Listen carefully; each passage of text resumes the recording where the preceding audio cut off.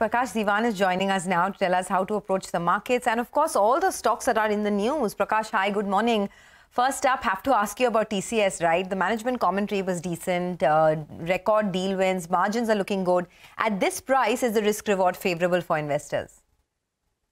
Good morning, Sonia. So I think what they're trying to convey from most of the commentary is that while things were good in Q4, they were not as good as they would have liked it, which means there's always room for improvement, which is meaningful.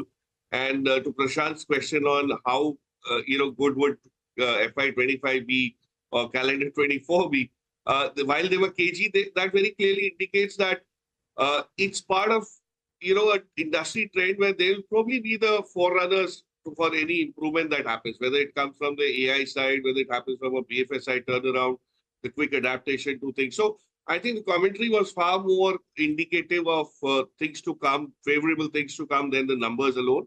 And from that perspective, yes, it could have some legs. We've seen it rally much beyond the other 3-4 larger players in India.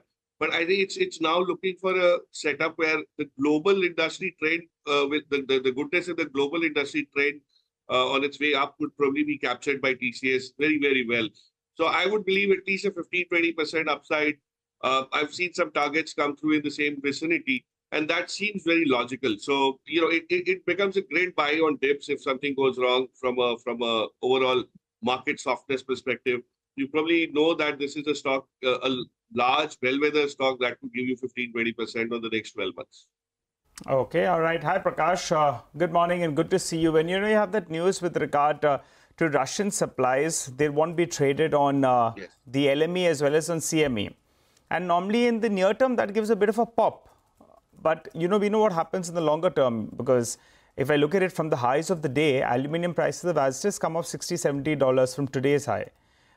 Your view on the stocks, they're likely to open up. That's Nalco, Vedanta, as well as Hindalco. But what from there?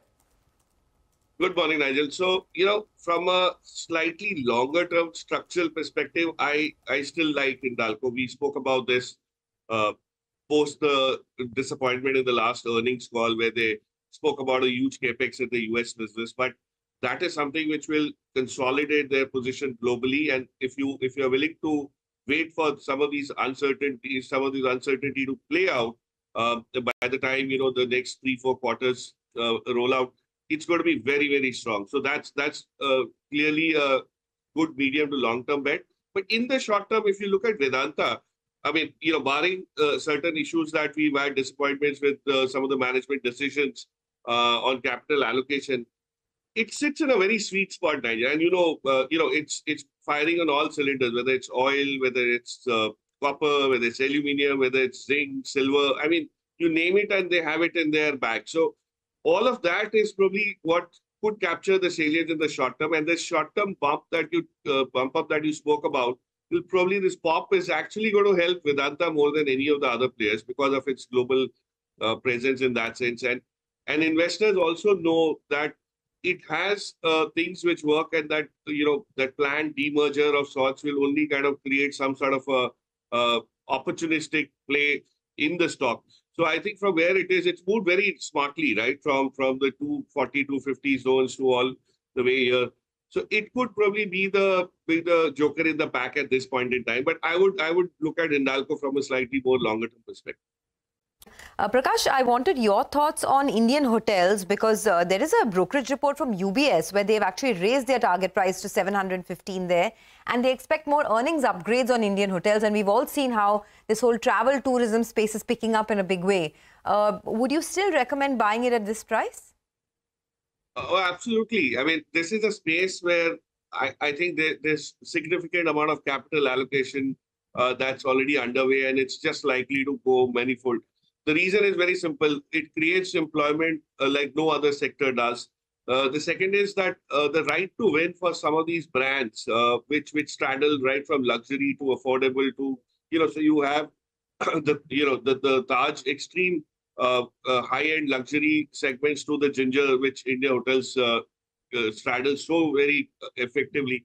And what's happened is after some of their recent capital raising issues, events, it's got a balance sheet that can not just expand very fast, but it can expand very profitably. So that was missing, a few years back. And as a matter of change, what's happened is the commentary actually talks about getting into the right pockets, right segments, but very aggressively. ITC has been talking about doing it.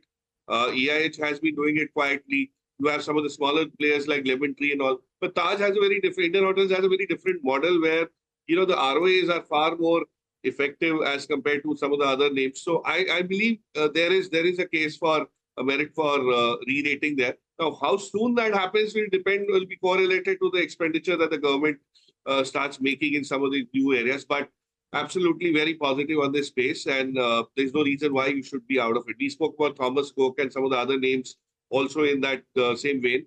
But Indian Hotels does become the proxy to any kind of a capital enrichment of sorts in this space.